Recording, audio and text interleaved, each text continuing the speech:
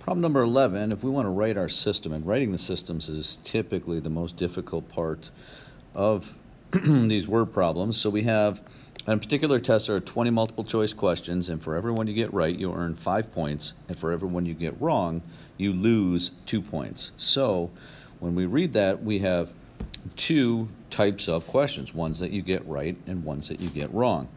So our first, or our system, we are going to get 5 points for every question correct. And we are going to subtract 2 points for every question that we got wrong. And that student earned 65 points, okay, using that scale. Now we have two unknowns, so we need two equations. Well, we also know that there are 20 multiple choice questions. And for every question, you either get it correct or wrong. So we know that the number of questions correct plus the number of questions wrong has to equal 20. So now we have two equations and two unknowns.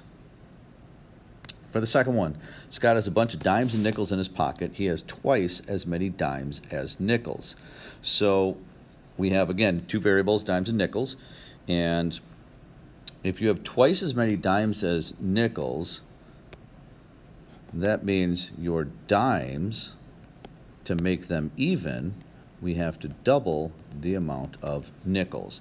And it's a common mistake to flip this and have the 2 on the other side.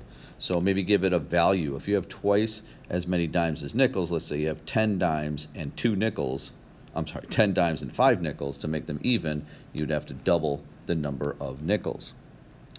And so that is one equation.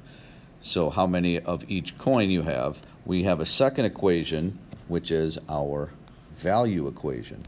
Well, dimes are worth 10 cents, so we could write that as 0.10D, or just 0.1D. And nickels are worth 5 cents, so 0.05N, and that's going to equal $3, so 3.00. Of course, we don't need the 0.00 there, and we don't need the 0 there, but just to kind of explain it in terms of money, that would be our 2x2 system. Problem 13.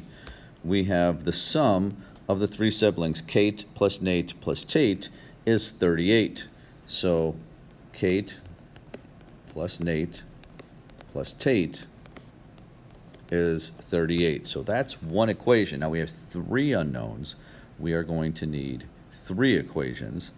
So next we know that Kate is twice Nate's age. So Kate is twice Nate's age. And the last part gets kind of tricky. It says, in 4 years, Kate will be twice Tate's age.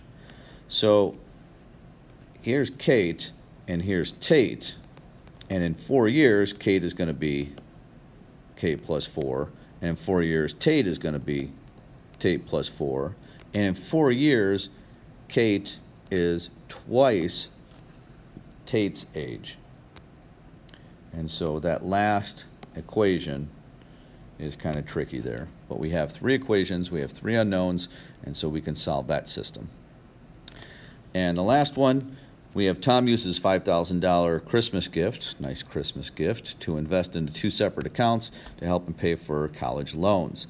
And so we want to know how much money does he put into each account. The first one earns 5% interest, and the second account earns 3% interest, and he earned $190 in interest. So for an interest equation, we could say 0.05x, x being how much he put in that account, plus 0.03y, y being how much he put in the 3% account. He earned a total of $190. Our second equation now, since we have 2 unknowns, we know that the amount that he put in the first account, which is x, and the amount he put in the second account, which is y, is equal to 5,000. And so that is our 2x2 system.